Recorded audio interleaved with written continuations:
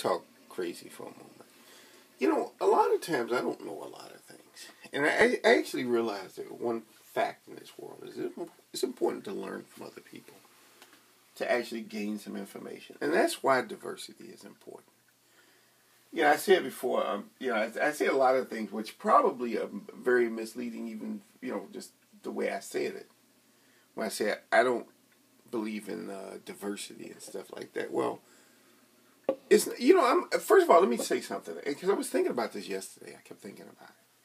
It's not a question of believing anything. It's not really a matter of believing or disbelieving something. So much as a matter of there are certain things which are just simply facts. Now, you could either acknowledge those facts or not acknowledge them. In the world in which we live in, there is diversity, whether you like it or not.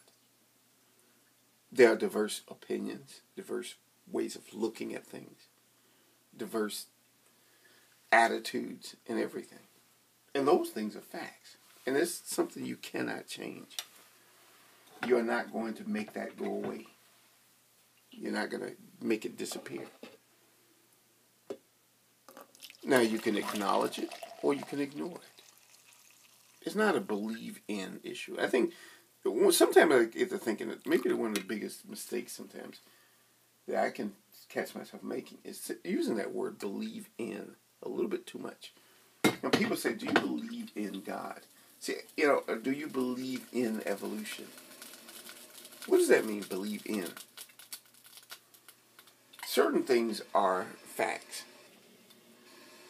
Certain things have been established and they've been accepted as true.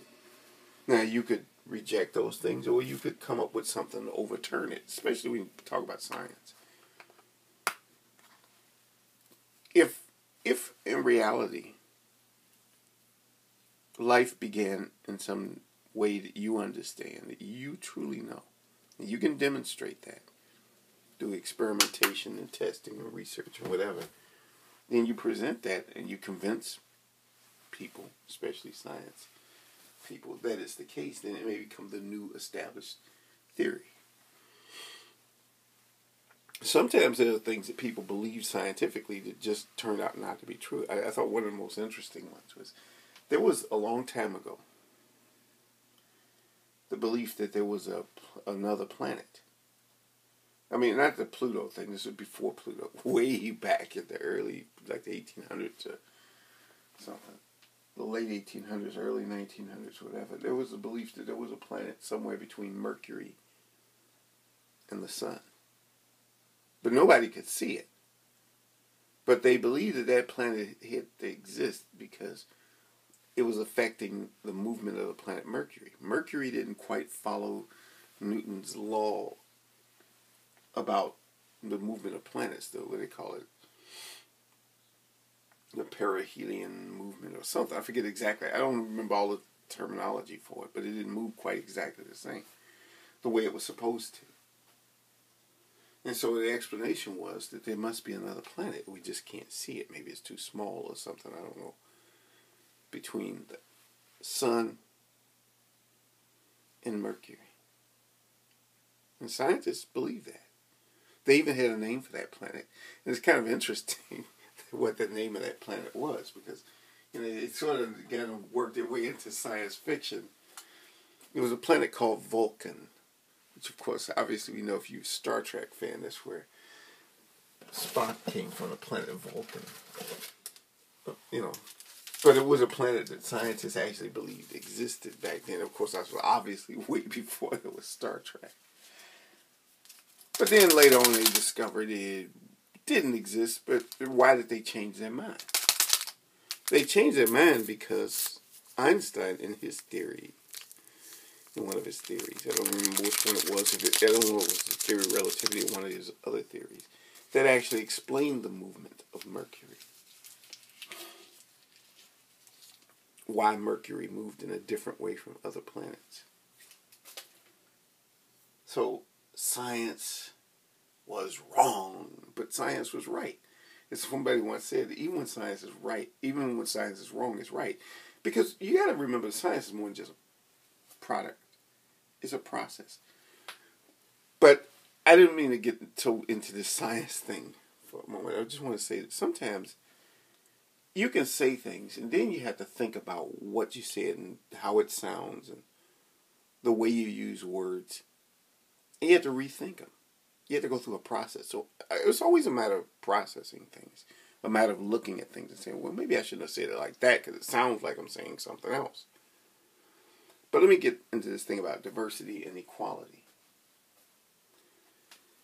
Everything isn't really equal in the sense that every behavior, obviously, we don't judge it to be equal. We don't judge, someone a man giving his wife a kiss and a man slapping his wife. We don't judge it the same way. One we approve of, one we disapprove of. But there are lots of other things we disapprove of and approve of, and it will vary from time to time as our ideals, come along. If you see a black man kissing a white woman, today that might be more acceptable in some places. And a long time ago, that was so unacceptable. In some places, it would have been illegal. In some places, a black man like myself would have been hung from a tree. People see things different at different times. They reevaluate, they rethink things. I was thinking, and I thought about this too, very heavily. When I was in Japan, back in 2004, and I was sitting down, writing in my little journal in my hotel room in Hiroshima. And I was thinking, what is the difference between now and 60 years earlier? What's the difference between now and 60 years earlier? Because where I was, I'm thinking, I'm in this hotel room, and it's like 3 blocks away from the place where the atomic bomb, exploded. The actual point of the explosion. It's like 3 blocks away from where I'm sitting. And I'm thinking, if I was in this place 60 years earlier, I would have been vaporized. What is the difference? We were so at war with this country, and now we're friendly with them. And the difference is in the way we think about it, the way we process it in our minds. That's the difference. Things change. So whenever I put things out on video, I always think about it. I reevaluate what I say. And I think maybe I shouldn't have said it that way. Maybe the basic feelings are there, but it's the way I express it. It sounds like I'm saying something other than what I'm saying. That's why the process has to keep going on. That's why, one of the things I believe very strongly about doing, I don't want to use the word believe in too much. You can't help it. It's just part of language. Is that you have to keep processing things. Creativity helps a lot in learning to try something and redo something. I showed in one of my videos how my paintings have progressed. Because earlier paintings like kindergarten type stuff, but I still keep them.